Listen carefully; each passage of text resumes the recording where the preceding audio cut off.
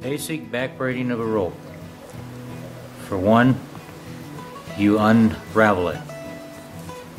You use a 3-strand rope to do that.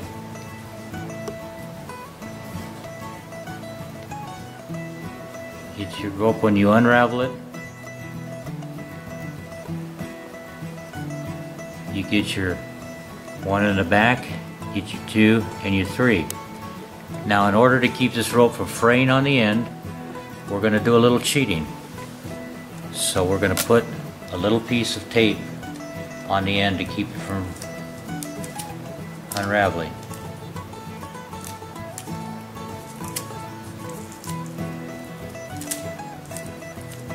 This will keep the rope tight.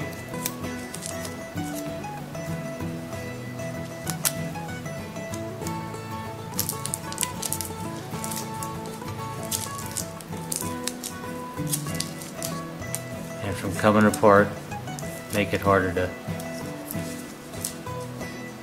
do. Kind of smash it on.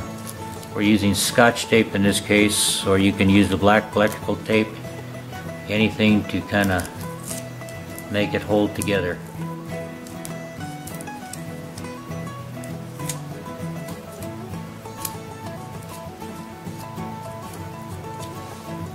Okay, and again, get your 3 ends. Now to do a crown knot, we'll put those 3 going up, holding it at this point, taking your center line and making a loop of it, like that.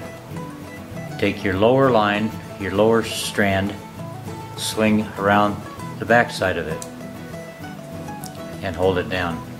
Take your last one and stick it through the first loop you made. Then pull it down, pull all 3 of them together until they're tight.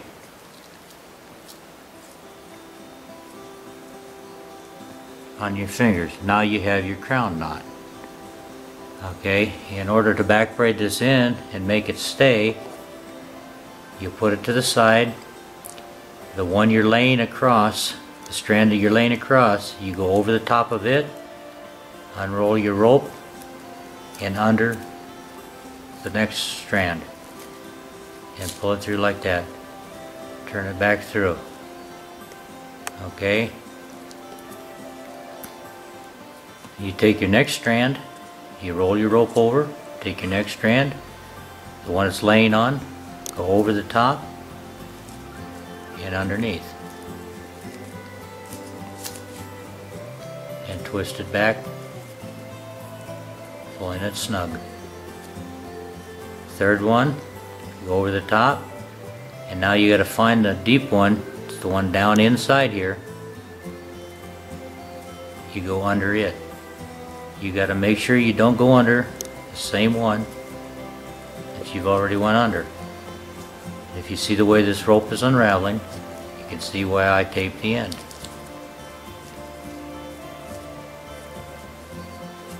When you get them all done, you pull your 3 down tight, and you'll twist this rope, and as you see, you have a strand, a rope between it, a strand, a rope between it, and another strand, and a rope between it, a strand between it.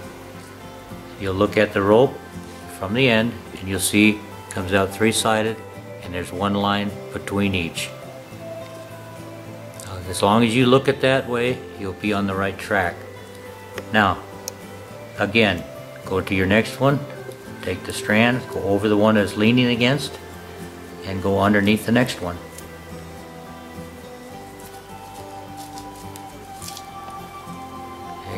Tighten it up, roll it back, go to the next one, again go over the top and underneath.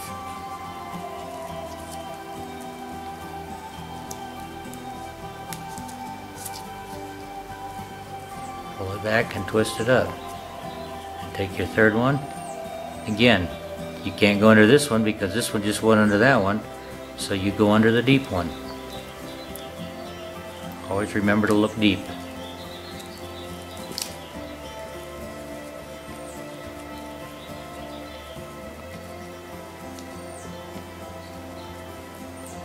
you tighten it up. Then you just continue on, going the third one. Over the top, bring it back. Go over the one it's leaning on, under the next one.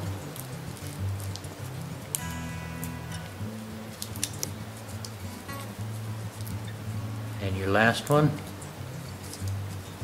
the one over it's leaning on, and go for the one down below. Make sure you don't get under the wrong one, and put it under there. Now you basically have your back braid. Now in order to tighten this up and make it look good, put it between your hands and you roll it. Get a little hot, a little friction. Now you see how that tightens that up. It has everything looking really nice.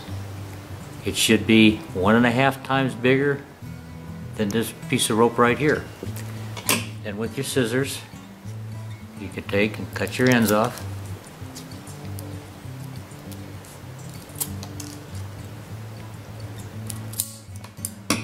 Again, roll it in your hands, roll it good and tight.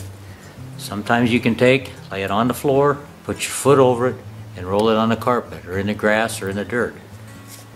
There's your crown hitch back braid.